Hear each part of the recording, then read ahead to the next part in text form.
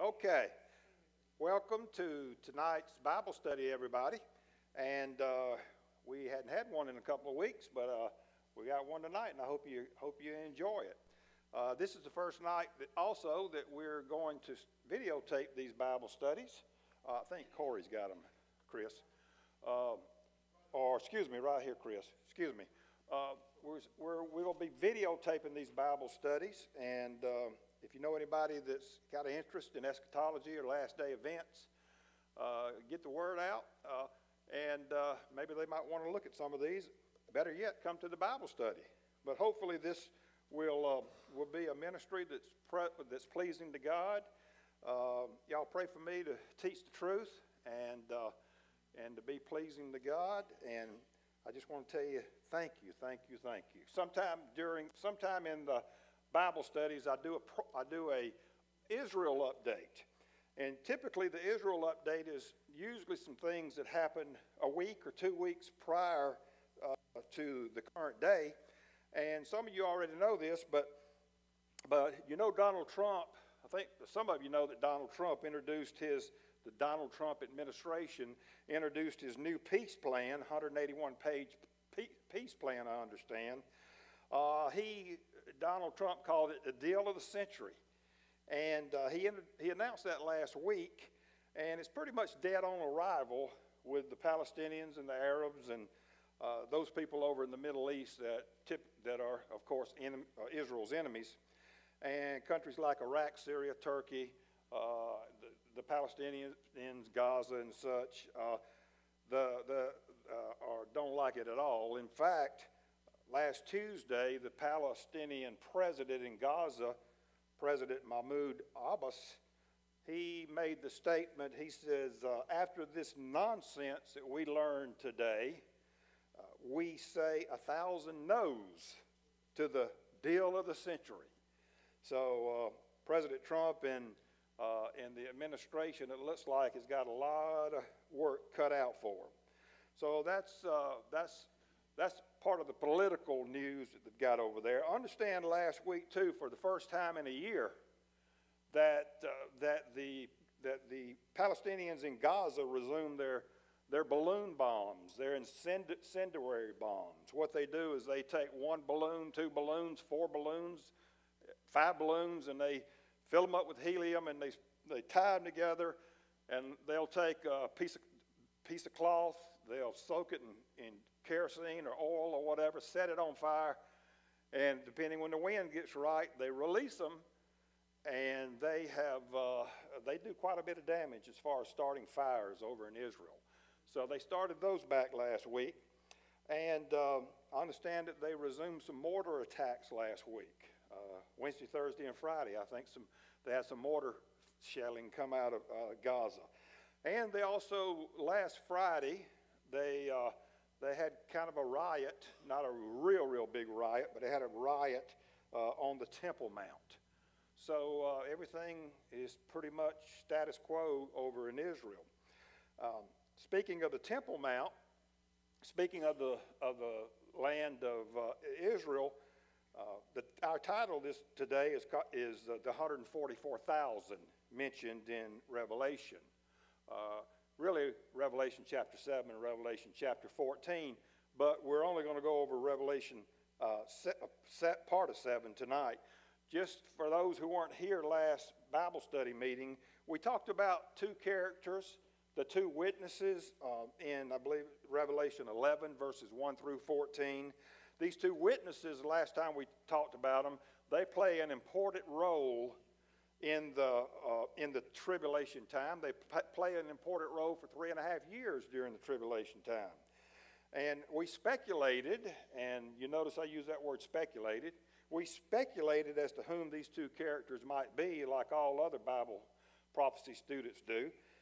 Some say these 2 witnesses will be Elijah and Enoch. Some say they'll be Elijah and Moses. The truth is, folks, nobody knows for sure, because the Bible doesn't tell you so. All we know is what the Bible tells us, and the Bible doesn't give us specific names as to the 2 witnesses. But I did say these 2 witnesses, during their 3.5 years, their 1,260 days on the earth over in Jerusalem, who will be at the Temple Mount. In a lot of cases, they will zealously call the people during the tribulation period to repentance.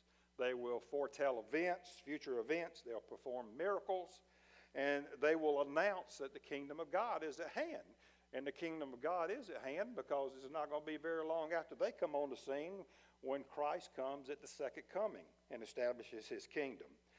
And we did say last week, we talked about it, or last time, that after 1,260 days of prophesying by these two witnesses, that Antichrist will have them killed, and to defile them, to desecrate them, to as an act of just nastiness, I guess you'd say. He'll leave their bodies in the streets of Jerusalem for three and a half days. But then something really neat comes up, and what really neat is coming up is they will be resurrected by God. They will hear those words, "Come up here." Old King James, I believe, used to say, "Come up hither." And their two bodies will come to life. They will ascend to heaven on a cloud, and that'll be exciting. Amen? Amen to that. So with that background that we had last time, we talked about two witnesses. Well, there is more than two witnesses that's going to take place during the tribulation. There are going to be 144,000 more witnesses. Just read a book recently, and I like the way Bill Salus, author Bill Salus, mentions it. He says, yeah, the 144,002 witnesses that will be prophesying and doing an important ministry during the tribulation period. Tonight, I want to begin talking about Revelation chapter 7, and I want to talk about two distinct groups of individuals that will play a very important role during the tribulation period.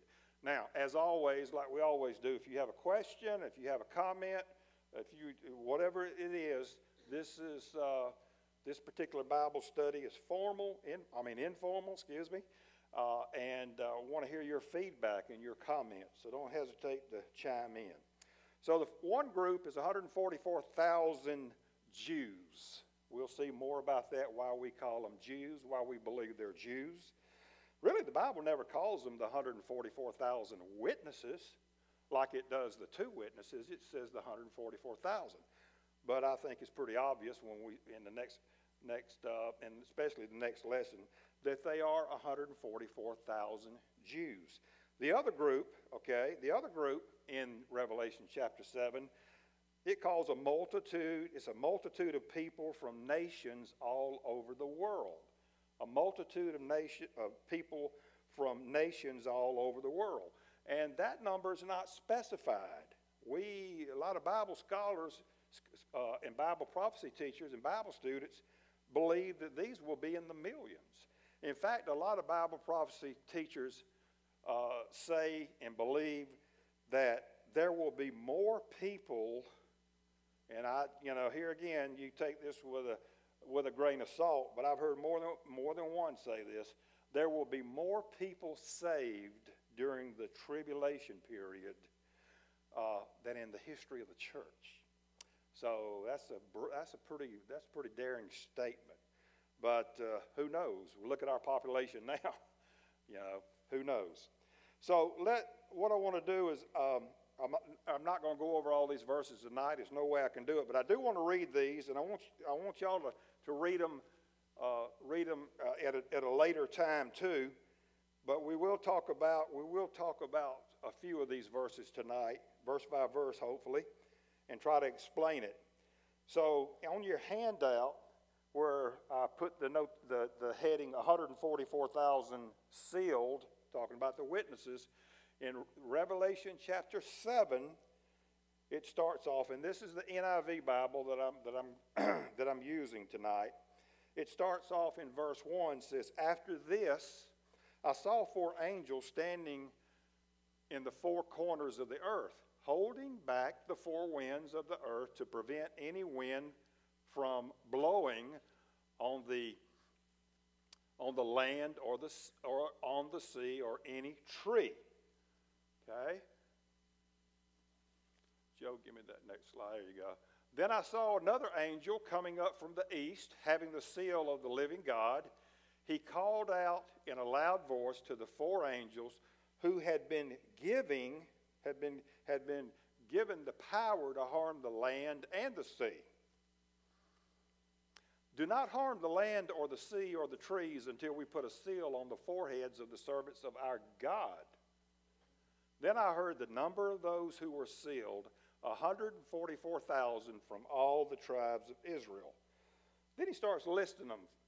From the tribe of Judah, 12,000 were sealed. From the tribe of Reuben, 12,000 were sealed. From the tribe of Gad, 12,000 were sealed. From the tribe of Asher, 12,000 were sealed.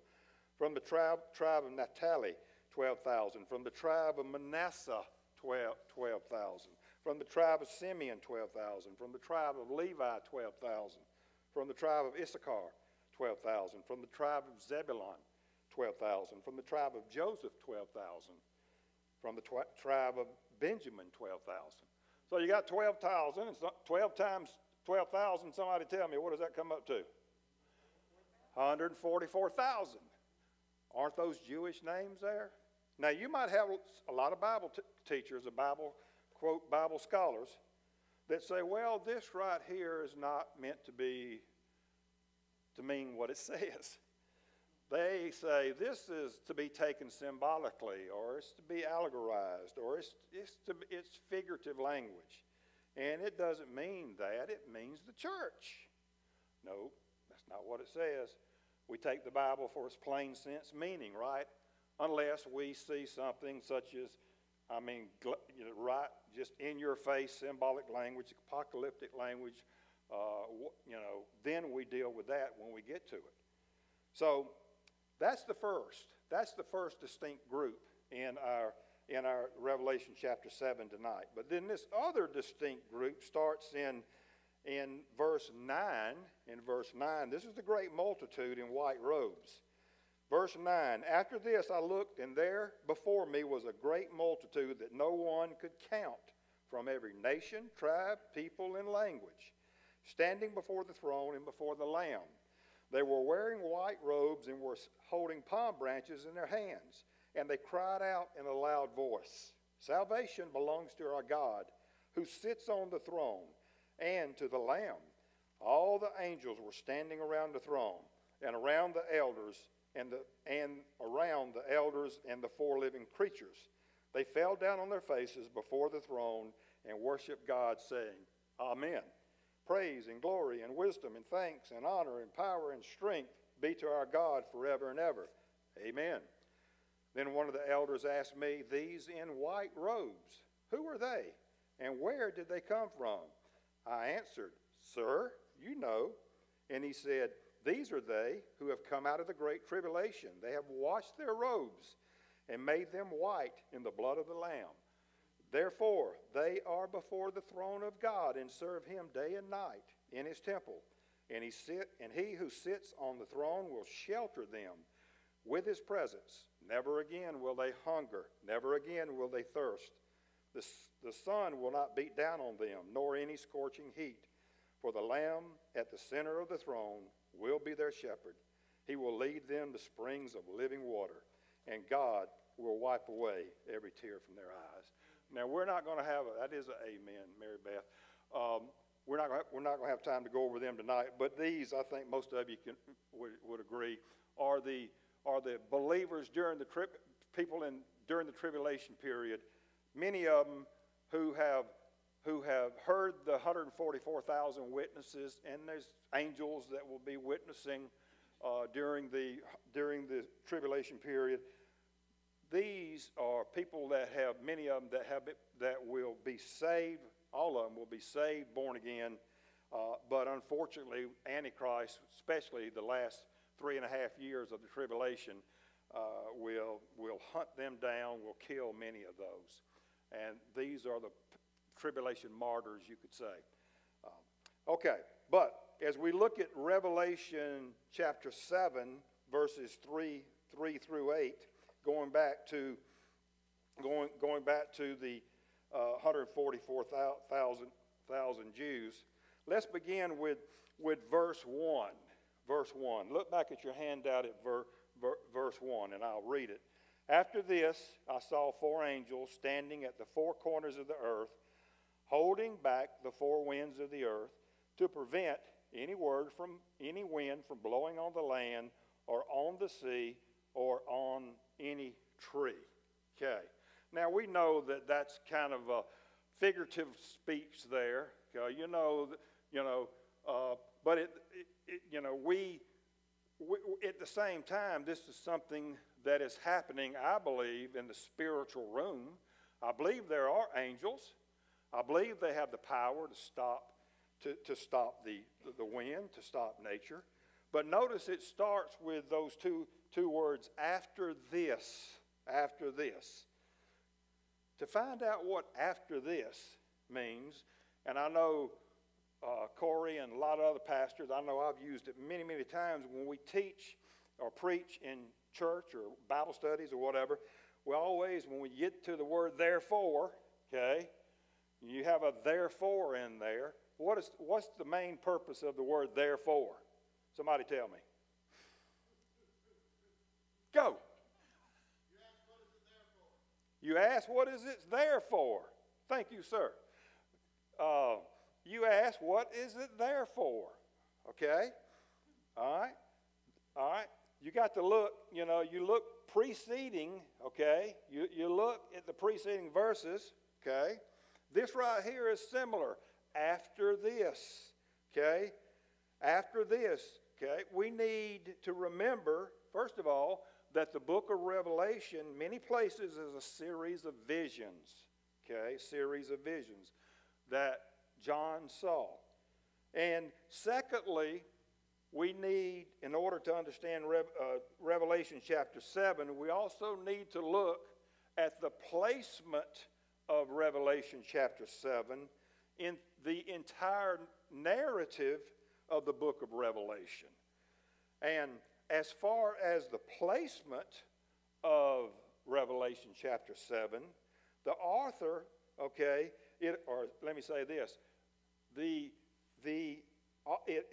placement of Revelation chapter 7 appears as a parenthetical section between the sixth seal described in Revelation 6, 12 through 17, and then the introduction of the seventh seal that begins in Revelation chapter 8, verse 1.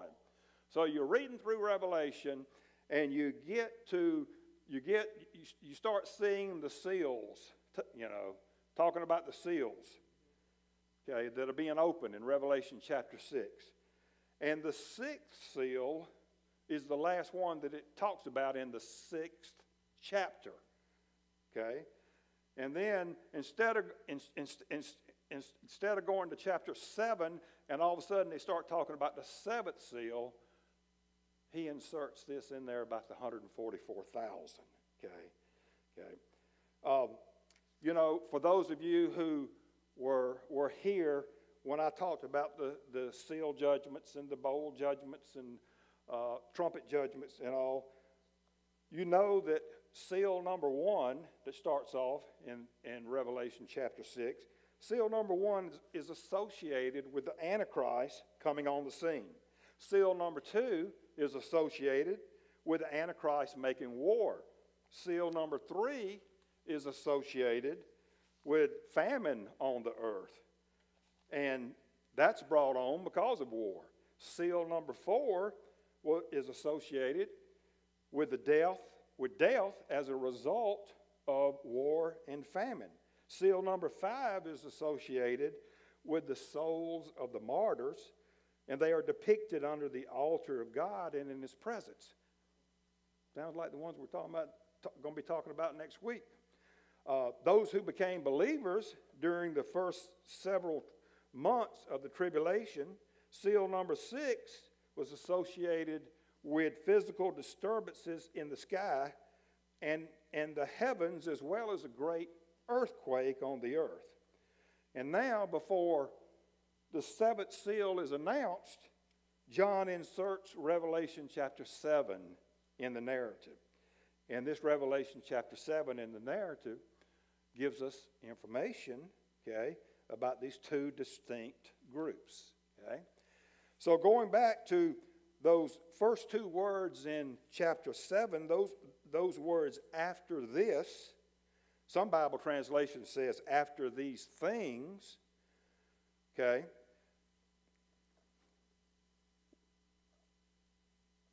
One of the things that I think I did say this, excuse me. There are two places in chapter 7 where the verse begins with the two words after this. If I didn't say that, I'm saying it now. One is in Revelation 7, verse 1, and the other is Revelation verse 7, verse 9. So what a lot of Bible scholars say is that those are two distinct visions. Rather than them being both events happening in one vision, I don't know, but they could be two distinct visions either. I don't really see where it has really any relevance to the outcome.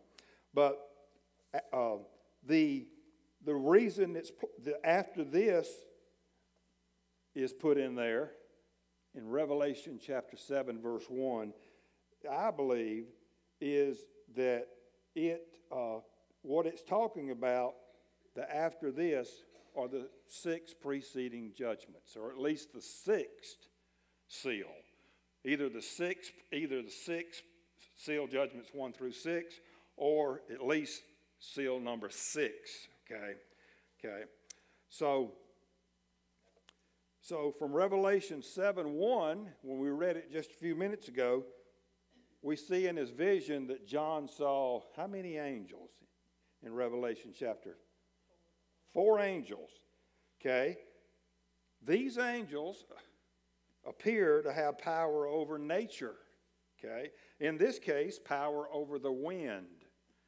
And this word picture that you can see in the text here, in this Revelation chapter 7, verse 1, 2, and 3, the word picture, especially in verse 1, shows the angel standing at the 4 corners of the earth, holding back the 4 winds of the earth.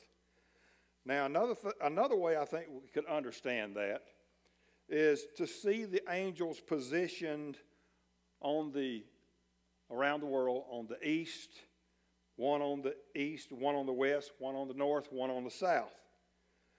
And what he's trying to say there, I believe, is they have the whole earth, particularly nature, i.e. the wind. They have it restrained. And they have it restrained because something's got to happen. The 144,000 witnesses have to be sealed by God. And then in verse 2 and 3, do you see another angel in there? I call that the 5th angel. 5th angel coming on the scene. I'll read that right quick. If you look back at your handout, then I saw another angel. It doesn't say 5th angel, but it looks like 5th angel to me. Then I saw another angel coming up from the east, having the seal of the living God. He called out in a loud voice to the 4 angels who had been given power to harm the land and the sea. Verse 3, do not harm the land or the sea or the trees until we put a seal on their foreheads of the servants of God. That's Revelation chapter 7, verses 2 and 3. Now, notice in those verses, he said, these 2 verses tell us that neither the land, nor the sea, nor the trees, they cannot be harmed until after the 144,000 servants have received the seal of God. Until they've received the seal of God. Now, for those who are, who are curious as to the timeline after the sealing of the 144,000, as I alluded to just a minute ago, all you got to do is just keep reading. Keep reading. Because after chapter 7, we have all of chapter 7 on your handbook, 17 on your handout. You have 17 verses. Then comes chapter 8. Okay? After chapter 7 comes chapter 8. And chapter 8 introduces the trumpet judgments.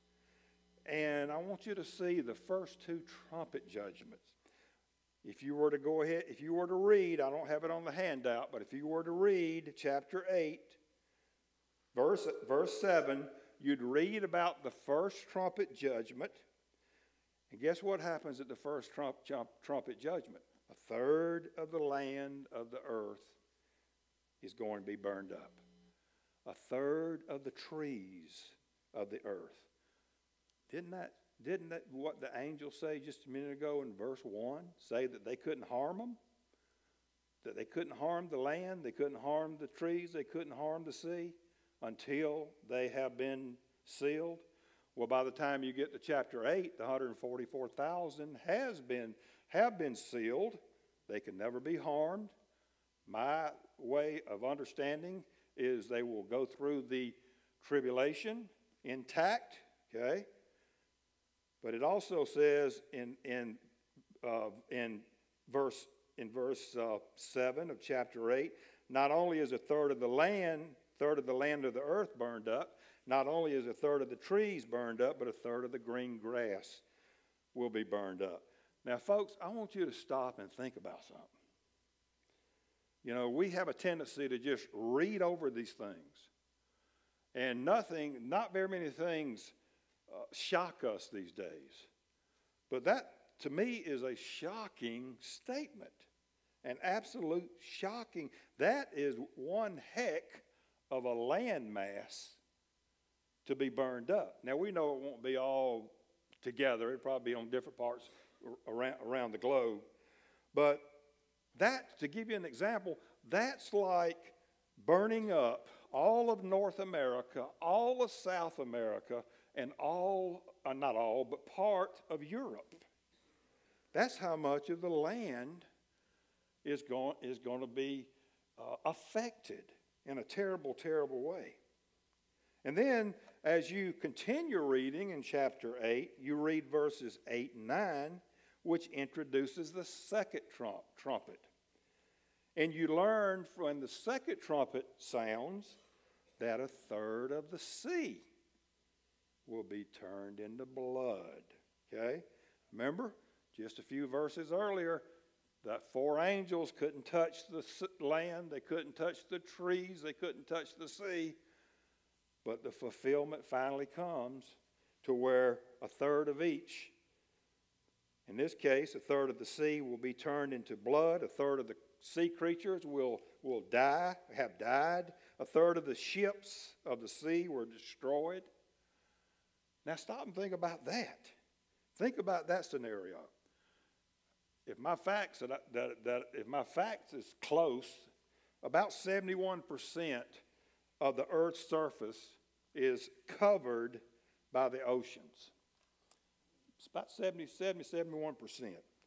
Imagine, how many of you have been on a cruise before? Just about everybody, okay? Imagine the cruise that you went on. Imagine that all you saw was blood. Imagine the water had pretty much just turned to blood because of all the dead sea creatures. Just think of that. Think about the gut-wrenching smell.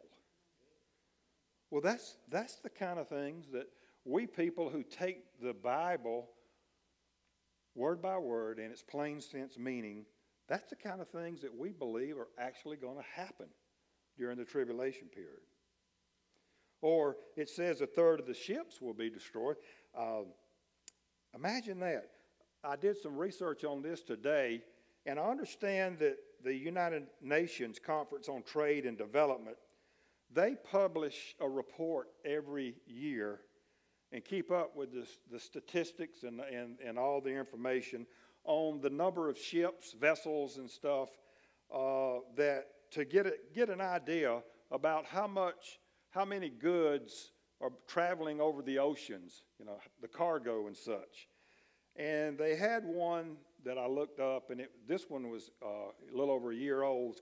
The Review of Maritime Transport 2018 report. And this report says that report came out, and basically to summarize it, on any given day, there's 50,732 active ships on the seas and the oceans, some of them in the ports, just a tiny fraction, in any one given day. Now, this figure, this includes only those large ships, those that are propelled, those merchant vessels of 100 gross tons and above. It does not include any kind of waterway vessels. It does not include fishing vessels. It does not include military ships. Does not include it does not include barges. It does any other type ships. It does not include that as long as they're smaller than 100 gross tons. So here again, imagine that many ships and the lives of all the people on those ships that are destroyed during this terrible time. Here again, my point being, while going over this last 5 minutes, in Revelation 7, the fifth angel in Revelation 7, verses 2 and 3, predicts that the land, the sea, and the trees will be destroyed. And sure enough, in Revelation 8, the fulfillment comes at the first and second trumpets. Okay? But again, this cannot happen, okay? This destruction cannot happen before the 144,000 are sealed. Now, Revelation chapter 7 that we read, verses 4 through 8, they give us a bit of information. They give us bits of information about the 144,000. And I don't think did I put these questions, I don't know. Yeah, I put these questions on your handout. Some questions to think about. Number one, what are they? Or who are they, these 144,000? Number two, what is their significance? Number three, what will be their objective, 144,000? Number four, will they be protected? Number five, what impact will they have on the last period of the tribulation time? Now, most of these questions are probably going to be answered next week, because I don't have time to go over them tonight. But the verses 2, 3, and 4 in chapter 7, that right there is enough to see that they are called by God for some godly purpose. They will be called by God for some godly purpose. God even goes so far as to have their foreheads marked, according to verse 2. Now, it's 144,000, all the people at that time who love God. The question is the 144,000 at that particular time all the people who love God? Those 144,000 will be converted Jews. Okay. And yes, they do love God. And they will be, and as we're going to talk about next week, can you imagine, you know how zealous and how persistent and how the Apostle Paul had a never give up attitude and didn't give up? Can you imagine 144,000 of them like that?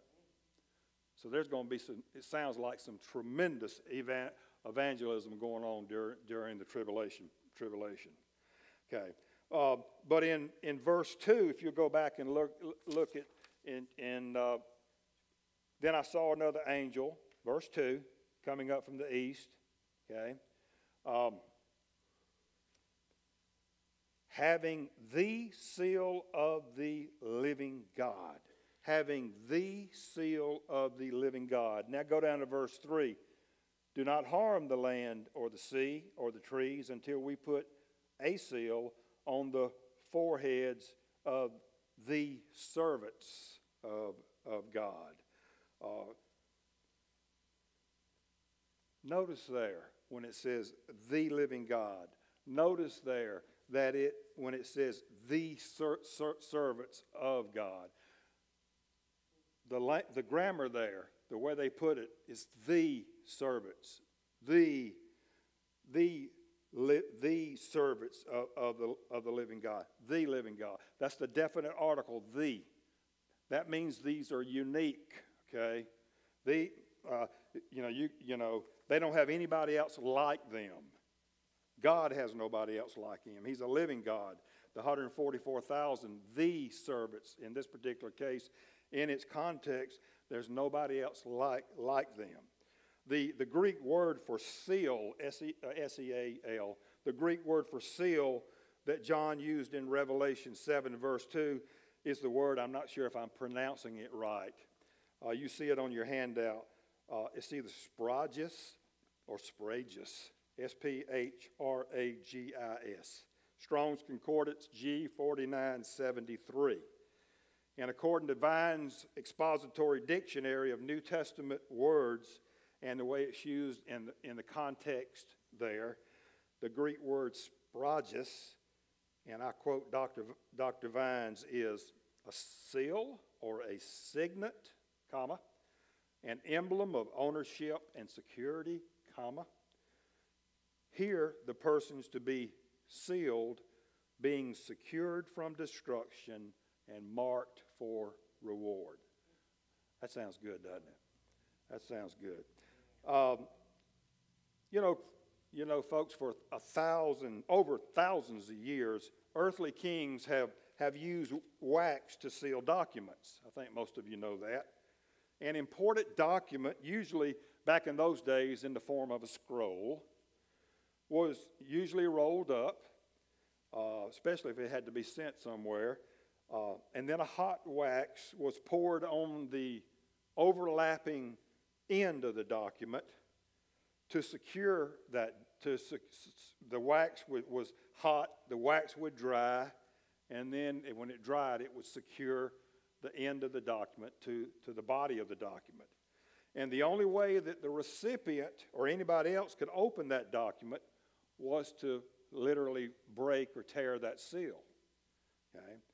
But before releasing and sending the document, the king usually had a signet ring. Sometimes they didn't have rings. Sometimes they had like stamps and other things. But a lot of times he would use his signet ring and he would press it, okay? The signet ring had an engraving on it, okay?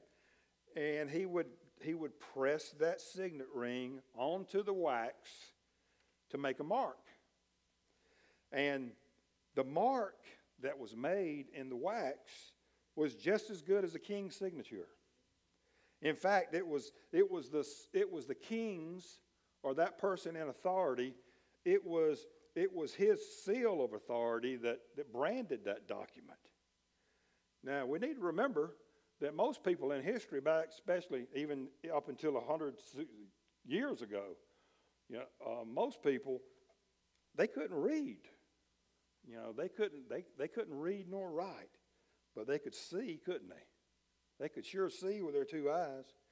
And everybody knew, if you had a king, most everybody knew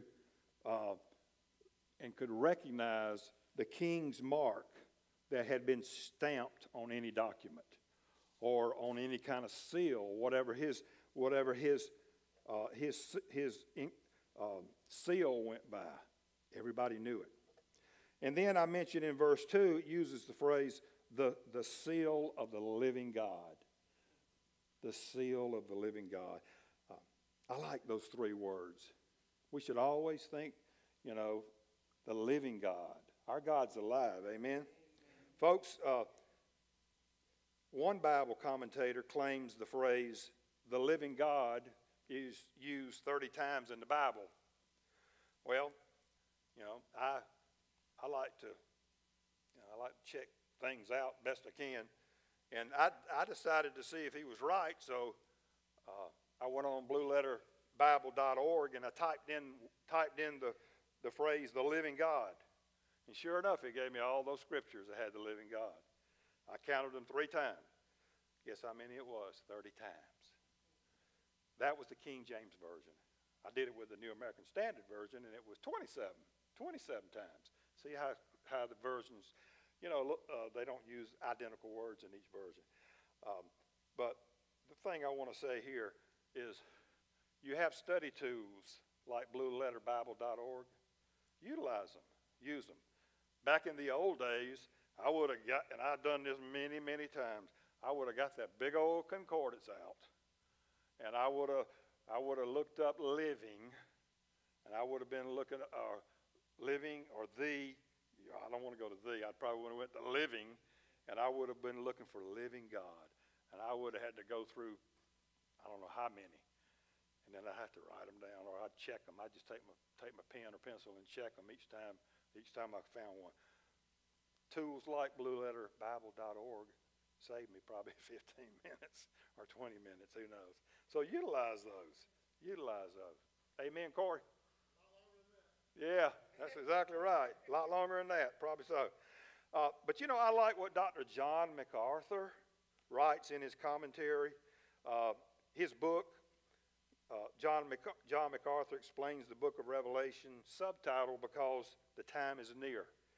And in regards to the seal of the living God, Brother MacArthur writes, and I quote, "In contrast to the seals of earthly rulers, the seals borne by the angel belong to the living God. The Bible frequently identifies God as the living God to distinguish him from the dead idols worshipped by unbelievers.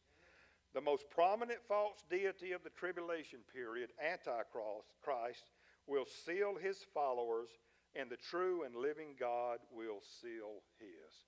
End of quote. Old Satan tries to duplicate Christ like Christ, doesn't he? God's a Trinity. Satan has his Trinity. Satan, the Antichrist, and false prophet. Okay. Satan has got his man to seal, to put forth a seal, so he can be a counter to God, who's going to seal we're all sealed ourselves as believers, but Satan just tries to, he wants to be like God so much that the thing about it, when he does things, it's bad, it's wicked, it's evil. He's not very smart because he has to be a copycat. That's right, Janice. Satan is smart, but in some cases he's not smart, is he? He's a copycat. Yes, Mary Beth. Will people be forced to take the seal? Talking about the mark of the beast? Yeah, they will. That's a good segue. I'm getting ready to talk about that. Okay. That was my next question. How many of you have heard of the mark of the beast? If you have, raise your hand. Mark of the beast. All right. The mark of the beast, and the beast in Revelation, there's two beasts, but in this case, the beast is the name given to Antichrist in the book of Revelation. So the mark of the beast will identify those who take this mark. It will identify those with the Antichrist. It will be, in their case, it will be placed either on the right hand, and I don't know if it's going to be, I don't know exactly how they're going to do it. They got technology nowadays where they could do it any way they want to. I mean, they got things that blow our mind. But it'll either be on the right hand or it'll be on the forehead. And those who are identified with Antichrist and have this mark will be able to buy and sell during the future reign of Antichrist, who will be the political and economic ruler over just about over almost the whole world at that time. So apparently, just like we scan things today, just like we use our cards and iPhones, and just like some people have, people have chips in them, and just like some people that work at businesses that have chips in them, and they don't have to pull the cards out if they want to go into the business or go into a room. They just put their hand up. So something along those lines. Nobody knows for sure. But yes, they will try their darndest, Antichrist and his forces, to force people to take the mark. Okay?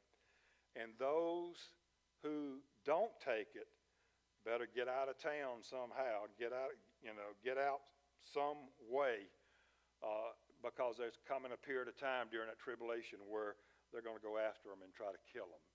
Because it's obvious after a certain point that those who don't take the mark are believers in Christ, Christian. Once you take the mark, the Bible says later on in Revelation that those who take the mark are, basically paraphrasing, are doomed to hell, to the lake of fire. Okay? Now on your handout, look at Revelation 13 on the back. Revelation 13, 15 through 17. It says the second beast, and by the way, the second beast is the false prophet. That's the right-hand man of the Antichrist. The second beast was given power to give breath to the image of the first beast. That's the image. That's whatever, some kind of image is going to be set up in the temple during the tribulation time. And this image is supposed to be lifelike. It's supposed to be able to talk. Lord knows whatever it's supposed to be.